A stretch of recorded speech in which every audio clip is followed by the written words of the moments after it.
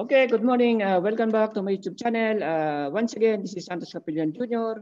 Wishing you always a good day. Okay, now today, what I'm going to do is to show you how are you going to write the script programming for the twin exhaust fan. Now, in my previous tutorial, I have done one FB or functional block programming, a very simple one. Then today, what I'm going to do is to create the counterpart of that program in script programming, okay? So there are two ways in doing control logic program in this application or in this system. Now, first, functional block, I have already showed you. Then the next one is the script programming, okay? Now, in functional block, we are using blocks, okay? So you will just connect the inputs and outputs of the block to another block, okay? Then use some logical gates to do the processing, okay? Now, in script programming, it is you will be writing the script, how the program will be controlled or how the equipment will be controlled, okay? Now, let me start it. Now, I have here my project configuration offline open already. Now I have created in advance the script programming. Now I will show you how are you going to create. Now from your folder, okay. Now in doing a project, you should create your folder for a specific equipment. For this exhaust fan, I have created the folder for twin exhaust fan, and all the related graphics and control program, I can put it there, or I can dump it in that folder, or you can create another folder for all the programs. Okay. Now, again, before you do the programming, uh, when you do the control logic program, sometimes your control logic program will be will become complicated. Okay. Because you can write one program, one FB functional block programming for the entire control of the equipment. Now, it might become a very complicated control logic. Now, what I'm doing in my project, I'm writing, so this big complicated program, what I'm doing is I'm just trying to divide it into several small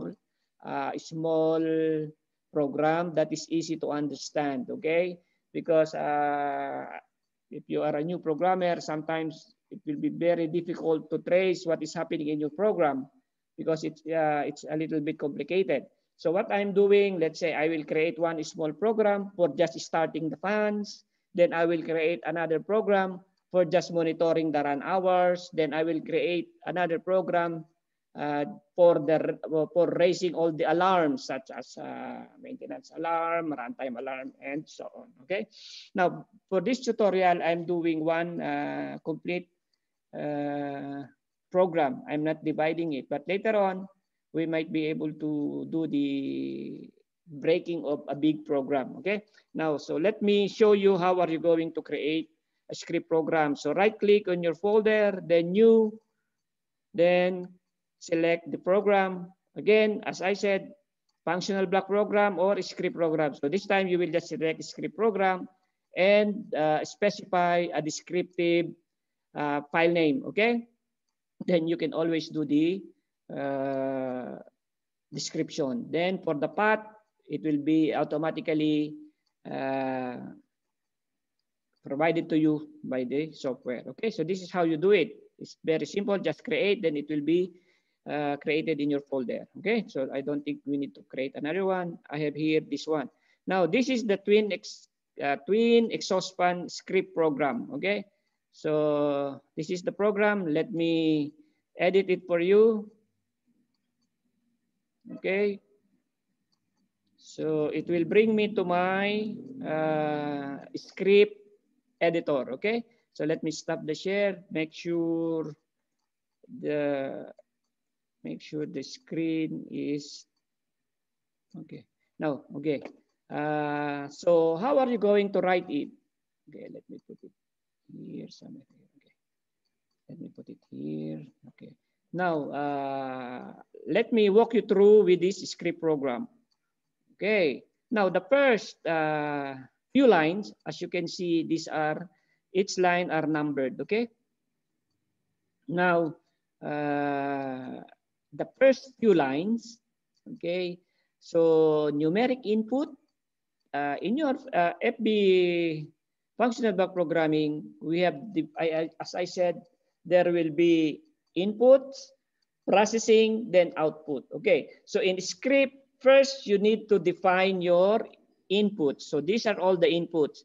EF1 handoff auto status, EF1 trip status, EF1 run status, EF1 airflow status. Okay, the same in my FBD programming.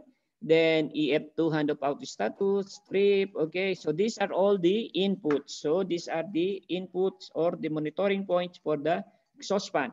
Then we have here the numeric output as the same. Likewise in my FB programming, there are only two outputs: the EF1 start stop command and EF2 start stop command. Okay, now here I have specified a line here in line 8, EF off. Okay, so EF off meaning this is the, okay, let me explain first this one. As you can see here, the flow type is looping. Okay, so looping meaning I have one loop here, EF1, EF off, meaning exhaust fan are off. Okay, so exhaust fan are off. If you are in this loop, so this will be the conditions that my DDC needs to check. Okay, so EF off, what are the conditions? The EF1 and EF2 should be off. Okay, so this is the starting point. So when you uploaded this program to your DDC, so it will start here. Okay, so it will just stay in this loop. Okay, then it will just scan these few lines from 9 to 13. So it will just scan these few lines. Okay, then it will keep on executing this. Okay, so EF1 is off, EF2 is off. Then it will check this. EF1, if EF1 is handoff auto is true and not trip and not fire alarm and OP enabled. Okay, I have included here one software points. OP enable is the operator enable. Okay, but disregard this one.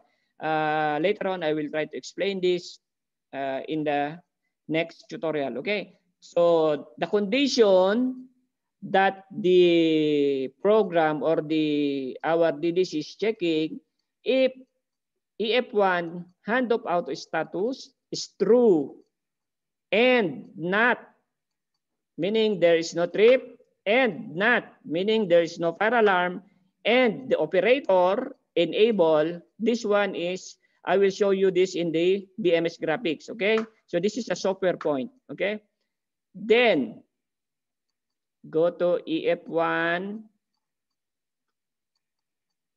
on. So meaning you have to jump or go out of this loop, then you will go to the EF1 loop. Okay, so here, so from here it will jump to this one because this condition is met, then it will go to EF1 on. Okay, so what will happen in the EF1 on? So again, so the first line of instruction is to turn on EF1. Okay, so it will turn on the exhaust fan number 1. Okay, then exhaust fan number 2 is off. Then there will be several conditions here. So if EF2 handoff auto status, meaning the EF2 is in auto position and there is no trip in EF2 and no fire alarm and EF1 trips. So meaning the control is here in this loop. If EF1 trips, if this condition is true, then your control will move to EF2 on. So what is the EF2 on? Okay, it will come here. Okay, so the only condition that your control will go out of this loop, EF1 on, if EF1 trips. So it will go to this loop. Okay, so then EF2 on. So it will turn on the EF2, then it will turn off EF2 because it already tripped. So it will, our program will remove the command. Okay. Then again, there will be several conditions here. If EF handoff auto and EF2 trips and then go to EF1. Okay, so it will go back here again. Now, assuming that the problem in EF1 is already cleared. Okay, so this is a very simple programming logic, but again, this is not the final program for this EF2, for this twin exhaust fan. I'm just showing you how are you going to prepare the program. Okay, so let me break it down. First, you will be having the physical points. Now, the physical points are this except for the OP enable EF status. This is software points, okay? Now, so you will define your numeric inputs, okay? As you can see here, then define your numeric output. Okay, once it is defined, then be very careful in defining or using the identifier, okay? Because you are not allowed to use some special characters like slash, asterisk, and so on, okay? Then you have to define your control loop.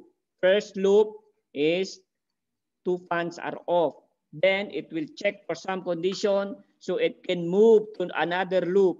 Let's say for this one, when both fans are off, this is the starting point. Then it will check what are the conditions here. If one condition is met, then if there is an instruction to go to another loop, then it will go there. Okay, let's say this line 11 is true or met, the conditions are all met, then it will go to EF1 on. So it will come here from this loop. Okay, so EF1, it will start now the EF1. Okay, again, it will stay in this loop. Then it will check all the conditions here. Okay, it will keep on scanning this loop. Then when this condition is true, then it will go to the next loop, whatever is the go-to instruction here. Okay, so it will come here, then do all the instruction here. So it will stay here. Okay. Then if the condition is met, then it will go to the loop wherever the program is directed to go. Okay, this is a simple script programming, but this is not the complete program for the script program of the twin exhaust fan. I'm just showing you how are you going to write your script program. Okay, so I hope you have already an idea how are you going to write the script program. In this case, you will be the one typing the line of instruction sequentially. Then based on the sequence of operation, you have to write your control logic program. By the way, in writing your control logic program or computer program, you have to follow some development cycle. Okay, first, know the problem. So know the problem, you will be able to know the problem by acquiring the approved sequence of operation. Then next step is plan the logic. Okay, you will try to plan your logic like what I'm showing you here or the algorithm. Then once you plan the logic, you can write the code. So you are writing now the code. First step, define all your input and output points. Then define each loop for the control of the equipment.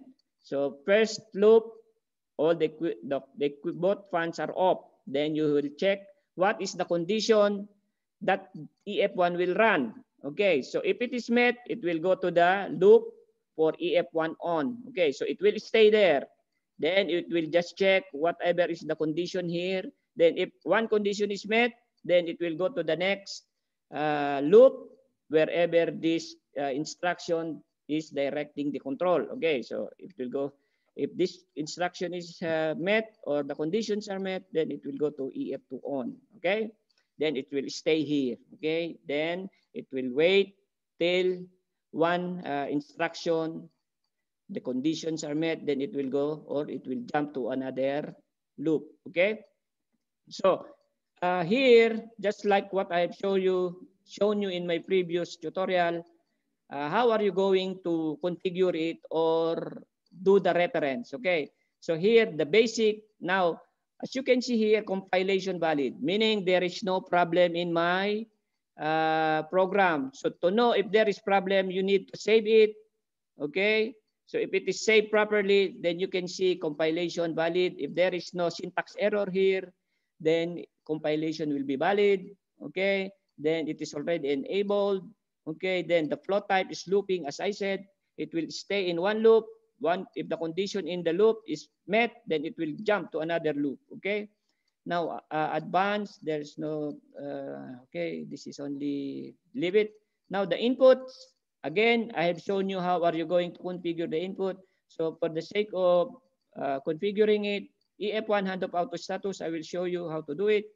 Again, as you can see here, okay, now you have to just select this reference. You have to configure the reference. Okay, then it will bring you to your system. Okay, then you will go to your IO bus. Then what is that one? EF1. Okay, let me cancel. EF1 handoff auto status. So you will be directed to your system. Okay, then you have to go to your IO module. Then EF1 handoff auto status. So this one, again, you have to select the value, then select. Okay, the meaning this is already, you already configured the reference, okay? Or you binded already the control program input point to physical IO module point, okay? So I don't think I have to show you one by one. How are you going to do that one, okay? Now, the output point, okay, let's try this one. So the output point, you cannot do it here also. We will do it in the system. Okay, I will show you later. Okay, this is the same with my previous tutorial when I configure the input and output points of functional block programming. Okay, so guys, I have shown you already functional block programming, then script programming. Okay, so I do hope I have given you an idea how to prepare a script program for a specific equipment. Okay, now when you see there is asterisk here, meaning it is not yet saved, let's save it. Okay, so meaning it is saved already, then you have to check if the compilation is valid. Okay, true. Okay, now you can go back to the offline configuration of your system to check it there. Okay, so once again, guys, thank you very much for watching this short video clip. And I do hope I have given you an idea how to write your script program or the counterpart script program for our functional block programming.